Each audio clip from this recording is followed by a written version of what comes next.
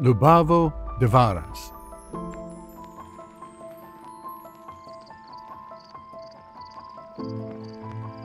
The spirit of the past takes us to the picturesque valley of Žalesa River, where one of the oldest manors in Lithuania is located.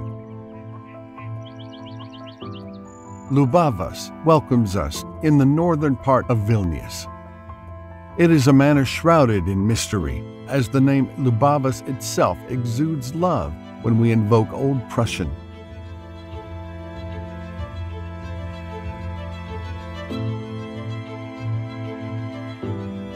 The magic of Liubavas spreads over the authentic landscape.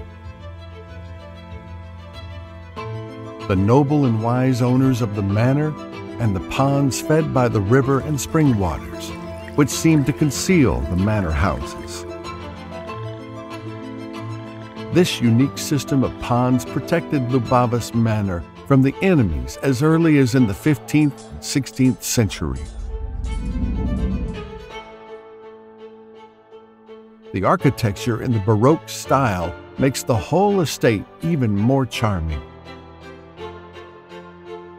Meanwhile, the restored Watermill Museum invites you to visit and see one of the best examples of cultural heritage preservation. Awarded the European Union Prize and the Europa Nostra Award. Looking at the shadows of the past, the history of Liubavas Manor goes back to the time of the ruler Vytautas the Great.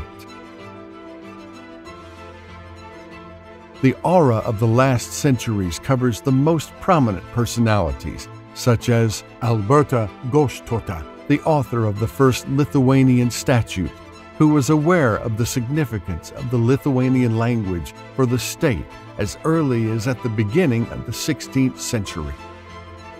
Mikalojų Radvila, the Red, who refused to sign the Act of the Union of Lublin, which was not beneficial to Lithuania. His sister, Queen Barbora Radvilaitė, who was linked with Liubavas Manor through three most powerful families of the country, not to mention the mysterious Golievski family. Crispin Kurzenstein, a family allegedly descending from the ancient Romans, the family of the mighty Tyzenhauzų, Tiškevičių, and the creative Šližienių family. It was Rapolas Šližienis, a talented Lithuanian sculptor, metal maker, and architect of the 19th century, who lived and worked at Liubavas Manor. Liubavas Manor is an important part of the history and landscape of our state, allowing the future generations to learn about Lithuania. It is the reason why the manor is being resurrected, revived, and adapted to cultural and public needs.